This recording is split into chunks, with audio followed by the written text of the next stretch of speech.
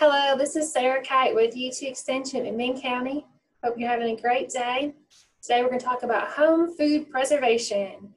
And sometimes it's too hot in the kitchen and you don't feel like getting your water bath canner out, you don't feel like getting your big pressure canner out, or you just don't have room in your pantry or jars are not available for you. So one good way to do some home food preservation is freezing. You have lots of great things out there that you can freeze, so let's get started. Freezing is one of the easiest and least time-consuming ways to preserve. It's one of my favorite ways to preserve my green beans and my summer squash, my fruits, vegetables. Lots of freezing happens, but make sure you do it the right way to get a good quality product when you're ready to eat.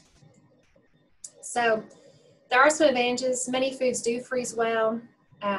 They retain a good quality, good color, good texture. It's less time. Sometimes it's a personal preference that they like. People like how frozen fruit, that's a tongue twister, frozen food tastes once they cook it up. Some like how canned foods taste. Some like a frozen green bean, some like a canned green bean. So see what you like. There's also some disadvantages. Some texture is less desirable after changes in freezing process.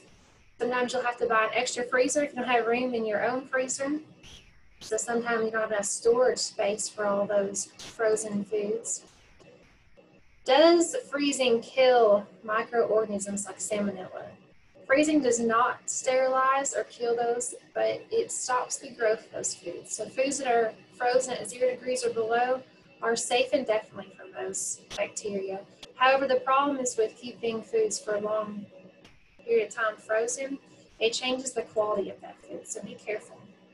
There's something in your produce called enzymes in your other foods, your meats, and the quality changes are caused by the enzymes. And enzymes are small proteins in your food. They start to contribute to the undesirable changes in your fruits like browning.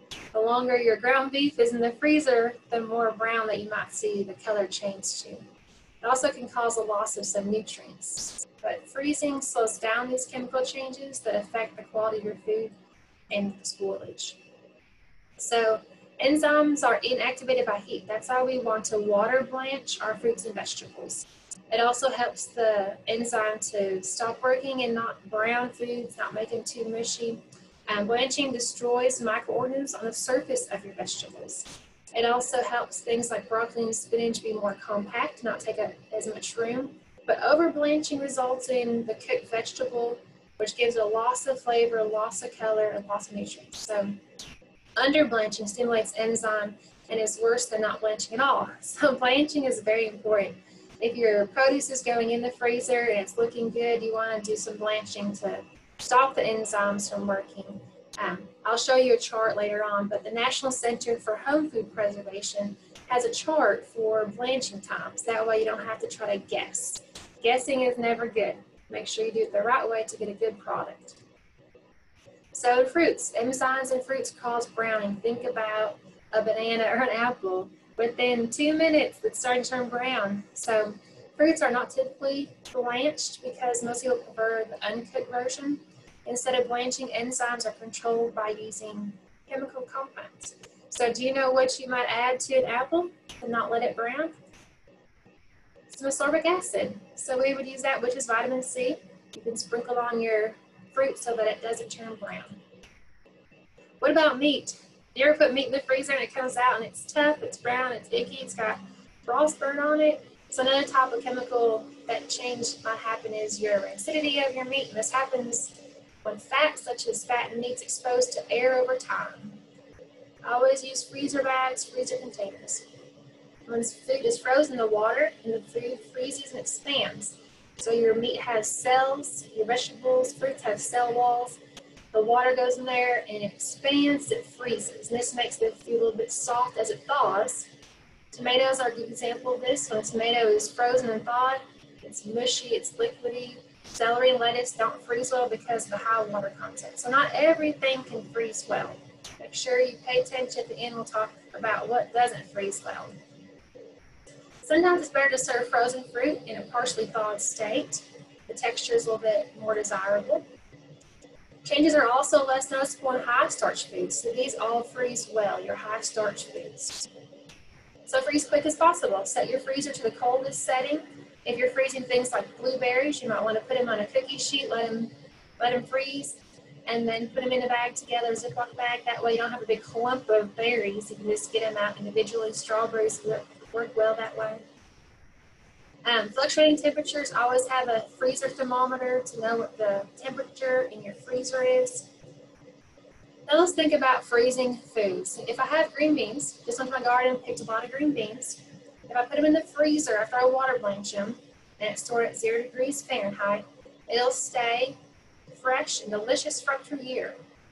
If that freezer is at 10 degrees Fahrenheit, it only lasts for 3 months before it starts spoiling. If my freezer is at 20 degrees, which isn't freezing, it's only 3 weeks. Your refrigerator might be 30 degrees Fahrenheit. It'll last 5 days before it starts boiling. So you can see how the freezer, 0 degrees Fahrenheit or less, how that will stop the growth of a lot of bacteria in your foods. So, freezing. Green beans. Maybe you have no time for canning these days. So how do you freeze green beans? You want to wash them real good, snip them, cut them about 2 to 4 inch length, and then get a water in your pot boiling. Throw them all in the pot for about 3 minutes, then drain them, cool them, and then you can freeze them. You can freeze them in some sort of freezer container. Now, some things are out there that you cannot find a recipe for in your water bath or pressure canner. There is no tested recipe for yellow summer squash. As much as you want to put it in the pressure canner and make up your own recipe, they have not found a tested recipe where they can't find botulism and other harmful bacteria growing. So you have to put it in the freezer if you're not eating it right now. So same thing, you want to wash it, slice it, 1/2 inch slices, water blanch it. Only takes 3 minutes, and then put them in your container. You can even grate zucchini for baking later, make some zucchini bread, and put it in a nice freezer bag or freezer container. So freezer burn, if things do come out of your freezer with freezer burn, it is food safe, it just probably doesn't taste very well. So it happens when the moisture is lost from the surface of your food. Sometimes it's been there too long, or the freezer container or bag isn't made very well. There might be holes in it and air is getting in. So the moisture is lost, this brownish spot appears, your tissue of your meat becomes grainy, which is tough and dry. So it's best just to remove those. Package frozen foods in heavyweight moisture-resistant wrap to help prevent freezer burn. And since freezing doesn't actually destroy your microorganisms, you still have to cook things. You still have to cook them when they're done. Botulism doesn't grow and produce toxins at 0 degrees freezing. Freezers, choose what you want. You can have a chest freezer, an upright freezer, whatever you have room for in your homes, your space provides, what you can afford. Both work just fine. What do you tell people when you call and your freezer has gone out on you? Well, unfortunately, it happens, but you still want to be food safe. If your food has thawed, some can be refrozen, but you'll notice texture changes. Remember, there's the cell wall in your foods, and there's moisture in there, so when it freezes, it expands. When it thaws, it gets a little bit mushy. When you freeze it again, it expands, so it's going to get a little bit of a texture change. If it's meat or poultry that's in the freezer, if the freezer stays at 40 degrees or below, then you can check your packages, discard if you see signs of spoilage. If it's vegetables, you can refreeze them. Again, if there's anything that looks like spoilages, you want to just throw them away. Your shellfish or cooked foods, you can refreeze them only if ice crystals are still present. So if anything's still frozen or partially frozen, you can refreeze it. If not, you want to cook it up. If it's already thawed out, then you unfortunately have to throw it away.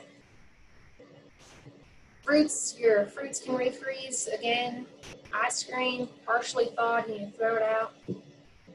Breads, nuts, donuts, cookies, cakes, they can refreeze better than most anything. If you got that odor in there, a good baking soda, vinegar, activated charcoal will help to remove those odors. I always find a freezer safe container, whether it's a freezer container or a freezer bag. They're moisture vapor resistant, they're durable, leak proof, resistant to oil, grease. They're freezer safe, meaning they won't turn brittle and break in those low temperatures and crack. Easy to seal, easy to mark, so that you can label what year you're putting the stuff in your freezer and what it is. So some foods don't freeze well. Remember, things that are high in water content don't freeze well, like lettuce and cabbage and celery and cucumbers. Things that don't freeze well are cooked macaroni and cheese, macaroni, spaghetti, rice, eggs, meringues, things that have a lot of fried on them. Your onion rings, your french fries, once they've been cooked and fried, you don't want to freeze them because you'll get a nice mushy product that they come out. It's best to season foods lightly before you freeze them and add a little bit of seasoning as you reheat them. Garlic and peppers and some other herbs get stronger after freezing. Some spices can become a little bit of an off flavor. Salt loses flavor, has a tendency to increase the acidity of your item, so you can definitely season it right before you cook it. Freezing fruit, definitely a fun thing too. Again, you want to, if they're small little berries, you want to freeze them on a cookie sheet, let them partially freeze, and then put them in your freezer container. That way you don't get a big block of berries. You can just get them out at a handful at a time. Sometimes your fruits will tell you the sugar packet or syrup packet or dry packet, tray packet, unsweet packet. So follow your recipes. There's lots of great ways, and that way you'll have a good product when you take it out of the freezer. So fruits packed in syrup generally are best for uncooked dessert use. How much sugar you use depends on how sweet you want your fruit. So 40% syrup is about pretty much regular, pretty much good. A lighter syrup is desirable if it's a mild flavored fruit. Heavier syrups might be needed if it's a sour fruit. So to make the syrup, dissolve sugar in some lukewarm water, mix it until clear, and then chill before you use it. To make a sugar pack, which is just a sugar sprinkle, you just sprinkle sugar over your fruit, gently mix it. The juice is drawn out through the sugar dissolves. Soft sliced fruits like peaches and strawberries, figs, plums, cherries, they yield enough syrup for covering if the fruit's layered with some sugar. Some whole fruits might be coated in sugar as well. Dry packs, tray packs, which is like your blueberries, you just keep them on a single layer. Raspberries, blackberries. In addition to a dry pack, unsweet fruit can be packed in water, unsweet juice, or even pectin. Some fruits such as peaches, apples, pears, apricots darken quickly when exposed to air during freezing. So remember, you need that ascorbic acid, that vitamin C, to add to it.